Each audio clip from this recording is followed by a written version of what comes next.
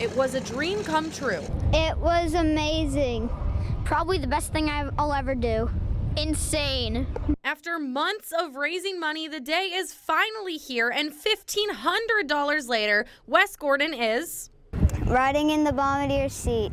It's got a very large view site, and so you can just look around everywhere.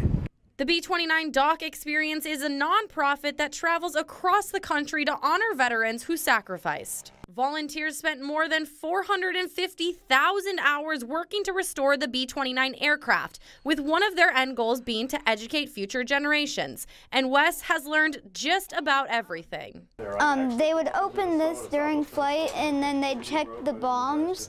And normally there is a pin in each bomb, and they would pull that before dropping them.